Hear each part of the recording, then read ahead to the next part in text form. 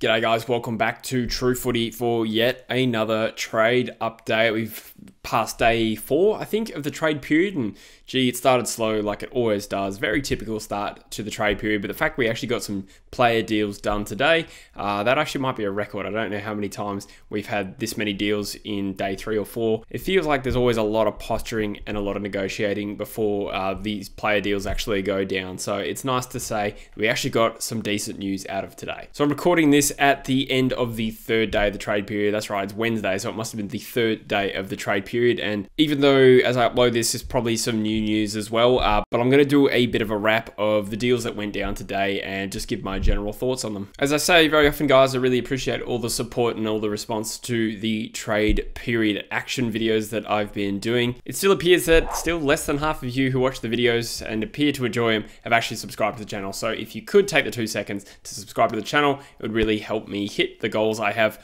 for growing this channel. And as a lot of you know, I'm very ambitious with it. So I must ask you to subscribe.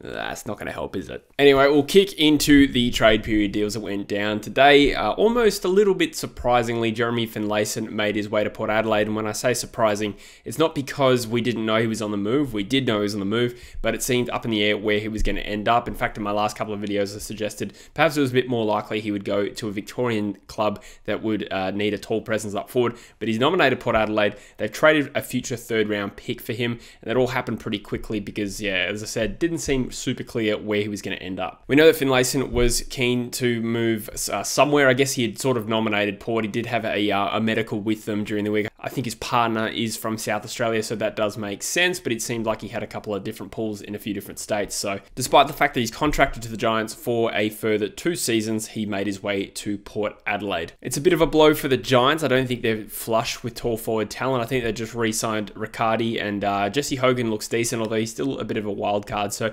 obviously still trying to replace Jeremy Cameron and all the goals he would kick. And Jeremy Finlayson was a good player at least a couple of years ago. He bagged 44 goals in the year they made the grand final. So it is definitely a bit of a loss, but you can understand why his value wasn't that high. And there's obviously a bit of a sympathetic approach for, I would say, getting him for unders what he's worth considering he's contracted. But again, you got a player who wants to move for family reasons. So you got to do the right thing by the player. It's an interesting move on the grounds that I've said this before, but I don't know if Finlayson actually starts for Port Adelaide. And Port Adelaide fans can let me know in the comments what they think about that, but probably had some of their own issues just trying to get their forward talls mix right this year. They've obviously got Georgiadis and Todd Marshall competing for a spot themselves, and now you add Finlayson to that. The good thing for them is he's in his prime, but he's still only 25, 26 and a known goal kicker, so he could sort of add a good foil to the tall forwards that they have down there already. At the end of the day, they're contending, and if a player gets injured, it's good to have Finlayson in the team, and I suspect that the fact that he's moving for, you know, off-field reasons, he's probably accepted the fact to some extent that he's an outside chance to start round 1. So all in all, that's a very, very good value deal for Port Adelaide, and it gives them crucial depth, as I think they will go deep again next year, most likely. Another deal that went down that was a little bit of a surprise again, not because we didn't know this player was moving, but we didn't know where Luke Dunstan was going to end up. In fact, out of the clubs he was linked to, I don't think Melbourne had even come up until, you know, maybe 12, 24 hours ago. It makes sense when you think about it. We thought he might be going to a Gold Coast Suns, or I think I'd nominated Port Adelaide as that mature depth for a team in contention, and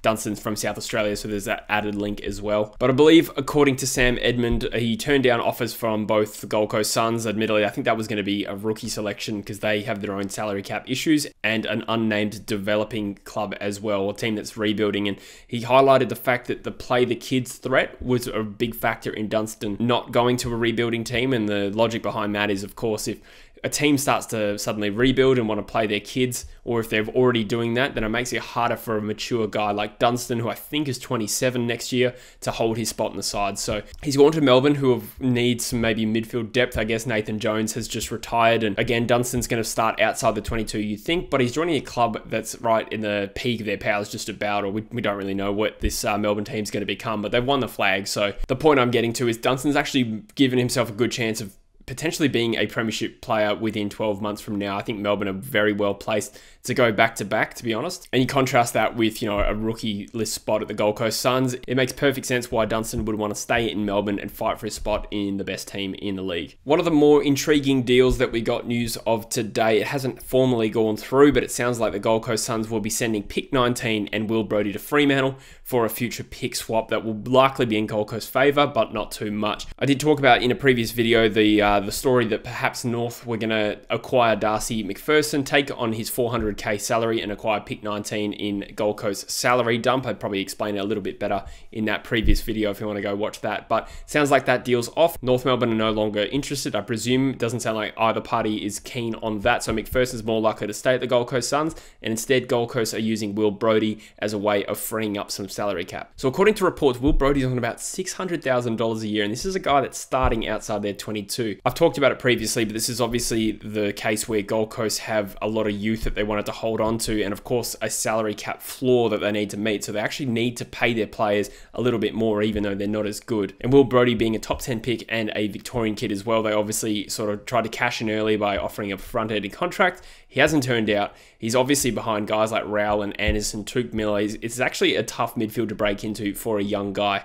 Doesn't mean he's no good, but obviously he's not a big focus for the Gold Coast Suns, and let's face it, at $600,000 a year, he's not a really valued spot on the list, I would suggest, for the Gold Coast. So Fremantle, obviously losing some players in recent years, have a bit of salary cap freed up. Jesse Hogan would have been on a pretty penny, Lockie Neal as well. Maybe Rory Lobb goes the other way, probably not. But either way, they've got the cash to spend. They're probably going to front end his contract. And not only that, they get pick 19, which is the craziest thing of this. Fremantle end up with pick 19 for taking a player off another club's hands because they're willing to pay his salary. And that's amazing business by Fremantle. I'm very complimentary of the way they go about their business because I think they've done very well in the deals that they've done over the last 3 years. Pick 19 as well is going to be crucial, most likely, because I think that will unlock the Jordan Clark deal. There's been a bit of talk that they may request something else alongside Clark in exchange for the pick. But either way, it's a lot more attractive to Geelong to get that pick 19 because it was pointed out as well, it's the first selection of day 2 of the draft. So for those who don't follow the draft closely, you get the first round on the first night. They make it a bit of a showcase.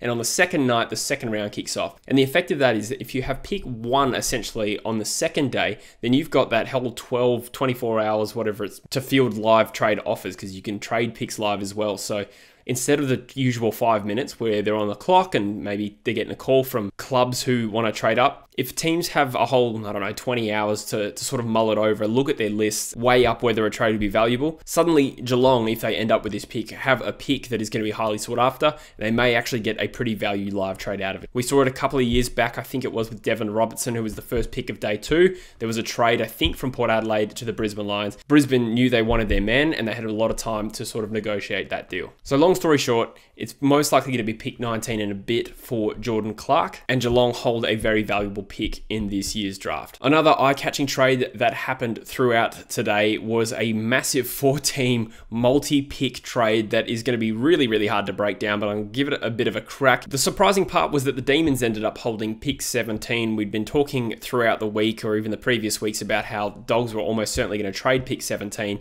and I thought, teams like Richmond or Adelaide in particular were going to go hard after this pick because the Bulldogs want to trade down so they can get more points to get Sam Darcy. But it's the Demons that have traded back into the first round, and this is actually the third year in a row they've traded into the first round quite aggressively. I think in the last couple of years they landed Keziah Pickett and I think it was Bowie as well. So that's potentially 2 premiership players if I've got that right. So they've kind of been vindicated for those selections. There's obviously a kid in this draft that they really want, which I found quite interesting as well. Considering they're a team, right in the thick of the premiership race, they're still well and truly thinking about this particular draft. The Crows ended up with a future first rounder, and I presume that's going to Sydney because the Crows now hold 4 and 33 in this year's draft, so you can almost write off the fact that Adelaide are going to trade anything from this draft for Jordan Dawson. I'd imagine that pick 4 is not going anywhere. So it's a future first, but it's Melbourne's future first, and that means if Melbourne go deep again, that's likely a pick in the 20s, which is around about what they had to begin with. So I think that can't possibly be the only part of this deal. Maybe they intend to, trade that future first again before they get a deal done for Jordan Dawson, but I feel like a future first, which would say, let's say pick 20 or pick 19 and 33, still not a great deal from Sydney's perspective, so it'd be interesting to see what happens there. Apparently, Adelaide had previously negotiated with the Bulldogs for their pick 17, which is a little bit closer to Jordan Dawson's value, but Melbourne swooped in late to steal that pick, which is quite an interesting thing to watch, and this trade with Dawson is going to get very, very complicated. There are some other bits of news that came out of today. The Dogs are set to sign Tim O'Brien as an unrestricted free agent. I think he was also linked to Port Adelaide, but it was a case of Finlayson or O'Brien, not both. It's probably going to be as a defender because the Dogs could probably use a little bit of consolidation in their back half. O'Brien probably hasn't really settled on his position. I think he played forward a lot for Hawthorn this year, but he's proven that he can play as a defender.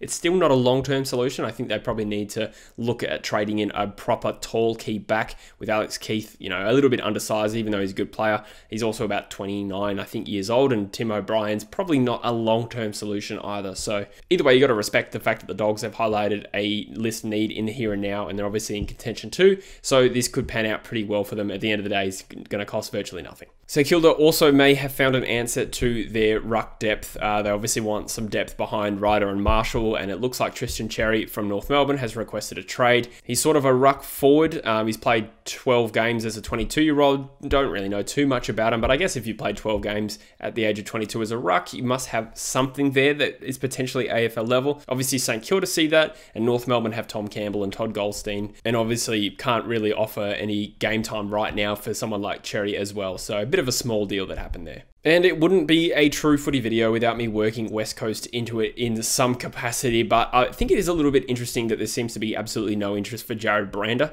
It's not really that I'm shocked, but it's just funny how this sort of situation has unfolded. It seems like Jared Brander kind of decided a little while ago that he wasn't going to want to play for the Eagles. I suspect that's why he stopped getting games even when we had injuries in the second half of the year. Former first round draft pick. I don't know how hard the Eagles fought to keep him. I thought he was probably going to be worth a pick in the 40s or a 50s. And to be honest, that's a loss for a guy who was a former first round draft pick, played out of position, key position player, in my opinion, probably has the tools to make it at AFL level. But that being said, uncontracted, didn't play a lot this year in this back half, so I understand that's how trade value works. But the narrative has seemed to have changed from Brander and his manager saying, you know, we want out, we've got, you know, teams offering us contracts, to now where Carlton sort of briefly had an interest. They don't want him anymore because they've got Lewis Young. Geelong were really pushing for Brander to be part of the Tim Kelly deal a couple of years back, but obviously they don't seem to be linked to him at all. Same with Hawthorn. I think they had brief interest. Sam Mitchell obviously knows Jared Brander. No interest at all. So it seems like it could be a funny scenario where Brander has to come back with his tail between his legs and potentially negotiate a one-year deal with West Coast at the end of all this. To be honest, I think if it really is as like a delisted free agent or something, there is value in picking up Brander for some club. But at the end of the day, teams don't know much about him, I guess, and it's tight for list spots. But for some of the players that are moving around the league, you know, your Lockie Youngs and your Tristan Cherries, I would have thought there would be a bit more interest for Brander. But at the end of the day, I'm more than happy to take him on a one-year deal. It'd be interesting to see if he's burned his bridge with West Coast. But anyway, guys, that is my thoughts on the deals that went down today. Probably won't get another trade update done tomorrow. I do have another video coming out tomorrow reviewing the 2018 trade period and looking at how all the deals went down. Most likely it'll be a Saturday job or potentially later. So either way, hope you're sticking fat with the channel. I'd really appreciate if you subscribe if you haven't already. Like the video if you'd enjoyed it, and I'll see you in the next video, guys. Cheers.